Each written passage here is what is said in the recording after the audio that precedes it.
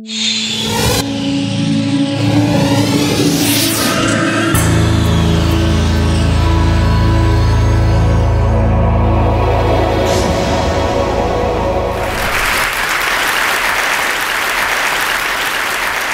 still remember the day in school when our teacher told us that the world population had become 3 billion people.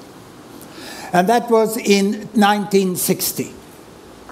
And I'm going to talk now of how world population has changed from that year and into the future. But I will not use digital technology as I've done during my first 5 TED Talks. Instead, I have progressed, and I am today launching a brand new analog teaching technology that I picked up from IKEA. This box contains 1 billion people. And our teacher told us that the industrialized world, 1960, had 1 billion people. And the developing world, she said, they had 2 billion people. And they lived away then. There was a big gap between the 1 billion in the industrialized world and the 2 billion in the developing world. The industrialized world, people were healthy, educated, rich, and they had small families. And their aspiration was to buy a car. And in 1960, all Swedes were saving to try to buy a Volvo like this. This was the economic level at which Sweden was. But in contrast to this, the developing world, far away, the aspiration of the average family there was to have food for the day. And they were saving to be able to buy a pair of shoes. There was an enormous gap in the world when I grew up. And this gap between the West and the rest has created a mindset of the world which we still use linguistically when we talk about the West and the developing world. But the world has changed, and it's overdue to upgrade that mindset and that taxonomy of the world and to understand it. And that's what I'm going to show you. Because since 1960, what has happened in the world up to 2010 is that a staggering 4 billion people have been added to the world population. Just look how many. The world population has doubled since I went to school. And of course there has been economic growth in the West. A lot of companies have happened to grow the economy, so the Western population moved over to here. And now their aspiration is not only to have a car, now they want to have a holiday on a very remote destination, and they want to fly. So this is where they are today. And the most successful of the developing countries here, they have moved on, you know, and they have become emerging economies, we call them. And they are now buying cars. And what happened a month ago was that the Chinese company Geely, they acquired the Volvo company. And then finally the Swedes understood that something big had happened in the world. You know? So there they are.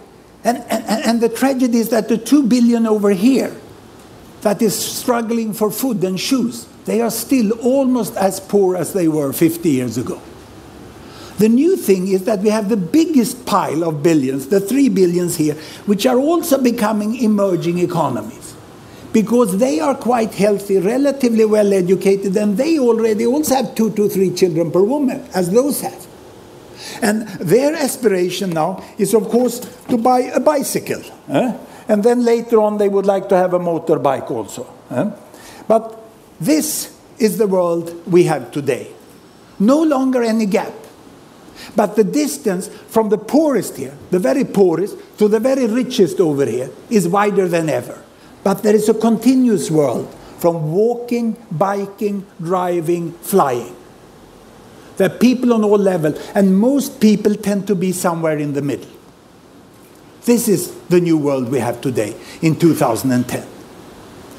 And what will happen in the future? Well, I'm going to project into 2050. I was in Shanghai recently, and I listened to what's happening in China, and it's pretty sure that they will catch up, just as Japan did. All the projections. This one will grow with 1 to 2 or 3%, and this grows with 7, 8, and then they will land up here. They will start flying. And these lower middle income countries, the emerging economies, they will also forge forwards economically. And if, but only if, we invest in the right green technology so that we can avoid severe climate change and energy can still be relatively cheap, then they will move all the way up here. And they will start to buy electric cars. Isn't it? This is what we will find there. So what about the poorest 2 billion? What about the poorest 2 billion here? Will they move on? Well, here population comes in, because there we already have 2 to 3 children per woman, family planning is widely used, and population growth is coming to an end. Here population is growing. So these 2 billions will in the next decades increase to 3 billions, and then will thereafter increase to 4 billions. There is nothing but a nuclear war of a kind we've never seen that can stop this from happening. Because we already have this in process. But if, and only if, they get out of poverty, they get education, they get improved child survival, they can buy a bicycle and a cell phone and come here, then population growth will stop up there in 2050. We cannot have people on this level looking for food and shoes, because then we get continued population growth. And let me show you why, by converting back to the old-time digital technology. Here I have on the screen my country bubbles. Every bubble is a country, the size is population, the colors show the continent. The yellow one there is the Americas, dark blue is Africa, brown is Europe, green is Middle East, and this light blue is South Asia, that's India, and this is China. Size is population. Here I have children per woman. 2 children, 4 children, 6 children, 8 children. Big families, small families. The year is 1960, and down here child survival. The percentage of children surviving childhood up to starting school. 60%, 70%, 80%, 90%, and almost 100%, as we have today in the wealthiest and healthiest countries. Look, this is the world my teacher talked about in 1960. 1 billion Western world here, high child survival, small families, and all the rest, the rainbow of the developing countries, with very large families and poor child survival. What has happened? I start the world. Here we go. Can you see, as the year passed by, child survival is increasing. They get soap, hygiene, education, vaccination, penicillin, and then family planning. Family size is decreasing. They get up to 90% of child survival, then family is decreasing. Also the Arab countries in the Middle East is falling down there. Look, Bangladesh catching up with India. The whole emerging economy world joins the Western world with good child survival and small family size, but we still have the poorest billion. Can you see the poorest billion? Those boxes I had over here? They are still up here. And they still have a child survival of 70 to 80%, meaning that if you have 6 children born, there will be at least 4 who survive to the next generation. And the population will double in 1 generation. So the only way of really getting world population to stop is to continue to improve child survival to 90%. That's why investments by Gates Foundation, UNICEF and aid organizations, together with national government in the poorest countries, are so good. Because they are actually helping us to reach a sustainable population size of the world. We can stop at 9 billion if we do the right things. Child survival is the new green. It's only by child surviving that we will stop population growth. And will it happen? Well, I'm not an optimist. Neither am I a pessimist. I'm a very serious possibilist. It's a new category, where we take emotion apart and we just work analytically with the world. It can be done. We can have a much more just world.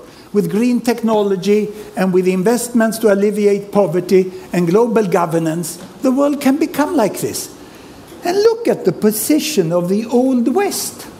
Remember when this blue box was all alone, leading the world, living its own life? This will not happen.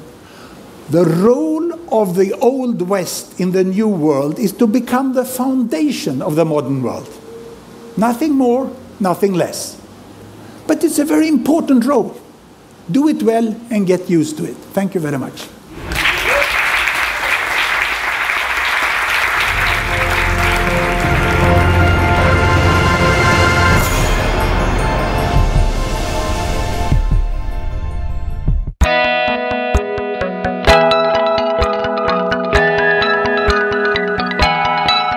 We are Intel,